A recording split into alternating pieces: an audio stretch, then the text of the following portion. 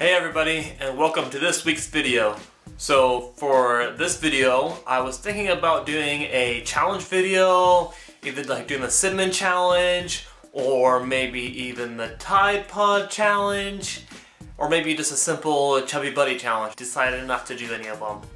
So instead, I'll be talking to you guys about my senior year spring break trip that I went down to Salt Fork and we went to Columbus. My senior year in high school, I was still very much in the closet. I did have a boyfriend, his name was Danny, and we wanted to do something for spring break, so we decided to do a trip down to Salt Fork.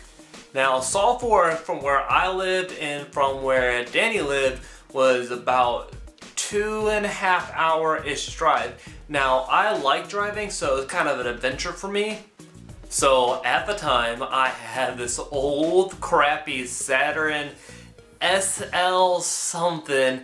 Now this car was a manual. It didn't have like the lining like in like for the ceiling of the roof, like the inside of the roof. And then there was cuts in the seats. It was a pretty trashy car, but it got me from point A to point B.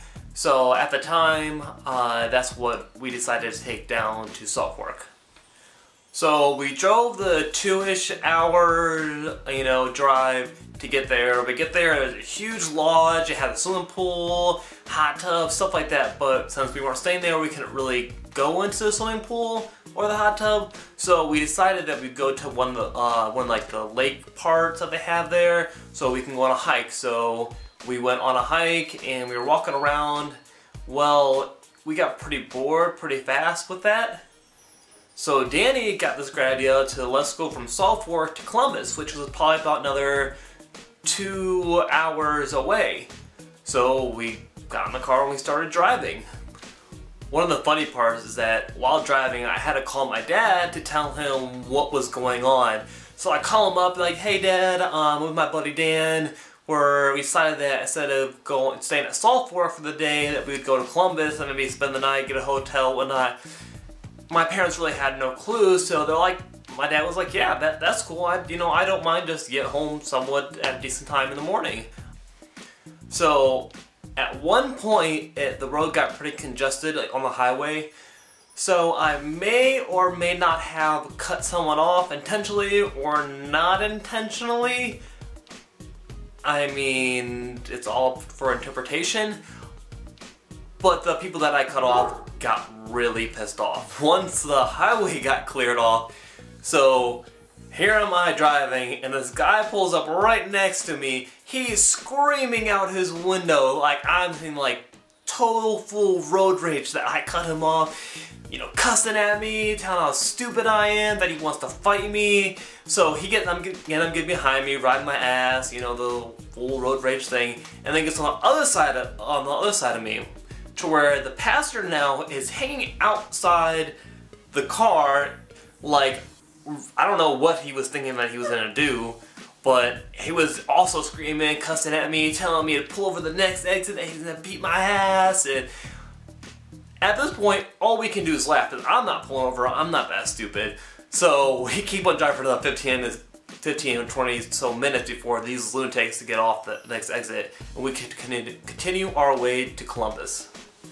Now, once we got to Columbus, we decided to get a hotel, and that we were just gonna kind of hang out, relax, and then we decided to go to a mall, went around, did some shopping, didn't buy anything because I'm poor and didn't have any money being in high school.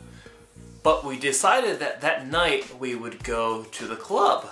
Well, we chose Access nightclub for the club that we wanted to go to. Well, if you've ever been to Columbus, you know that parking's absolutely terrible, as with probably every major city. So we were driving around, trying to find a parking space. Couldn't find something. Nothing here, nothing there. Well, we go in this kind of back alley next to kind of apartments, whatnot. And you see one parking spot open. We're like, cha-ching, perfect. Not thinking anything of it, so we park there and we go to the nightclub. So we get in, all the stay in my box, kind of do the dance, whatnot. So we're having a good time. We're just kind of relaxing. I don't drink, so it wasn't really nothing special. Well, after getting my ass grabbed probably about a handful of times and just some weird people and just a lot of making out in the room and whatnot, I felt uncomfortable and I wasn't really having that good time, so we decided that it was time to go. Well, walking back, you know, finally find this dark alley that we parked in, and I see this open parking spot. I'm like, I'm pretty sure I parked here.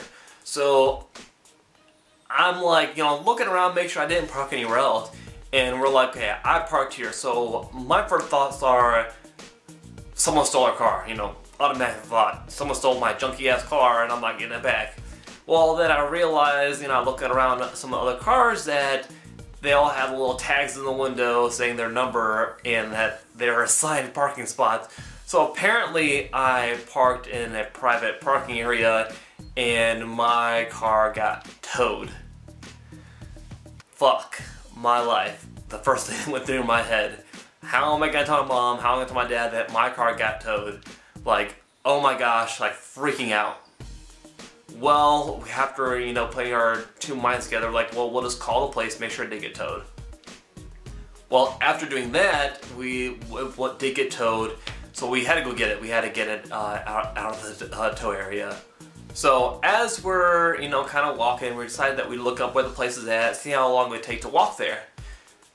It was a 45-minute walk, and it was in the middle of Columbus. We had no idea really where we were at, what type of neighborhoods were around there. So we decided that we were gonna hail a taxi. Simple, right? No, not at all. So finally we get to like the main strip area with all the other bars and whatnot, and we're seeing taxis pass by us. So we're like, hey, no taxi, like put our hands out, kind of like in the movies, like where they just kind of wave and the taxi come up and, you know, they get in. Well, after about 50 to 100 taxis freaking pass us, we're like, we must be doing something wrong. So I stand on the curb, like, kind of out on the road where like the cars park, and I'm like kind of waving my hand, doing the taxi, like kind of screaming. Nothing. Well, after about 15 minutes, we're like, well, fuck, we'll just goddamn we're gonna have to walk. So we keep on walking, and finally, I, you know, doing the taxi thing as we're walking, and finally, I see a taxi do a U-turn, and he comes and picks us up. So we both get in the taxi, not knowing who the driver is. Well, it's not like Uber where you kind of like know who it is. Well, we get in there, and the guy's like, well, where do you guys want to go?